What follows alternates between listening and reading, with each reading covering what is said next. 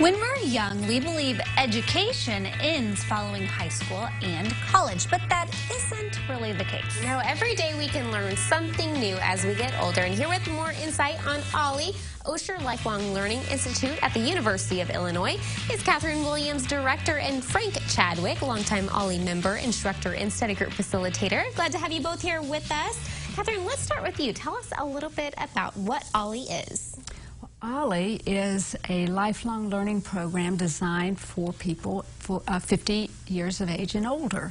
And we offer high-quality academic courses so that people can continue to learn as they get older. But we also offer study groups so that people like Frank and others can talk about things of interest to them, as well as learning just in a classroom. And we have other things as well, such as interest groups. And it's a place for people 50 and older to get together and learn and continue to learn throughout their lives. What are some of the topics or lessons that we're learning?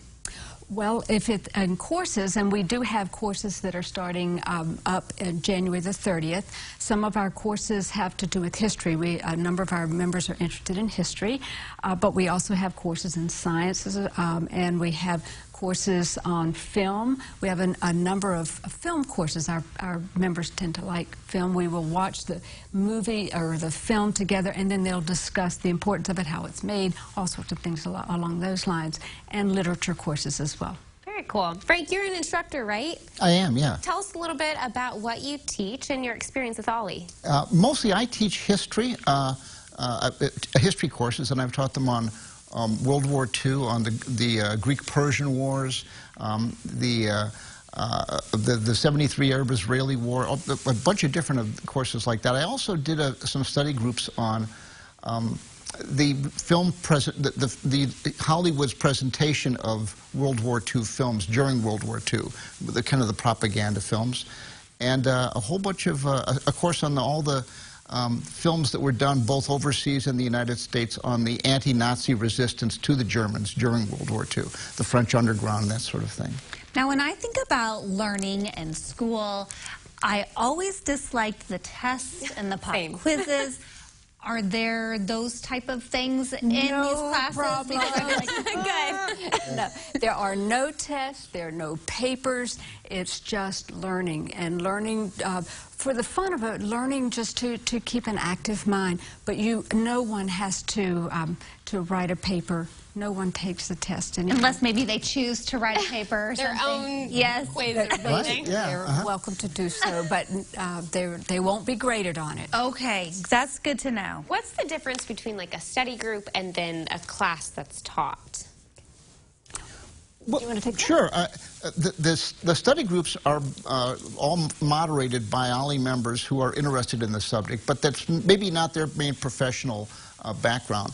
So it's kind of a joint contribution by the facilitator and the students. The courses are taught by content experts.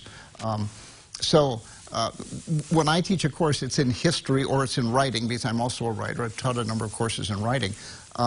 When I do study groups, it's not stuff that is my career. So I've done music study groups on the music of different artists and things like that, and film study groups that are just films I'm interested in. But I'm not a film scholar by any means. So where do these classes take place? Where are we going? Well, we have a wonderful facilities in the M2 building just right up the street on Neal, 301 North Neal. Many of our courses, people can come in-person classes, but we also have online classes, and we have hybrids. So some people who like to stay home or be someplace else, if they're traveling, for example, and are out of town, they can still participate in the class, but online. So there are lots of different options for them. Yeah. So if someone signs up for a class, is it several times that they meet and it's the same time and same day, or how does that work? Oh, it's the class will have a time it meets on a particular day of the week, and that 8 weeks in a row it meets. Oh, nice. So it's 8 weeks. Each class and each study group are 8-week sessions.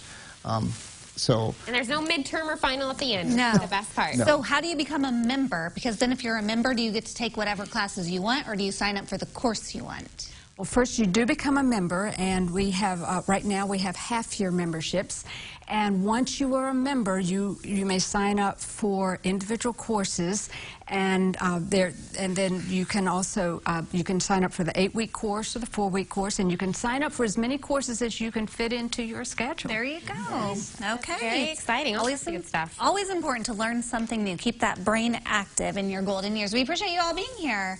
Very cool Thank you guys so much. Thank you. Thank you. We All appreciate right. it. Well, absolutely. There's a look at their Facebook page, which you can like to learn a little bit more. And we'll have all those links as well as to their website over at our website, stayliving.tv.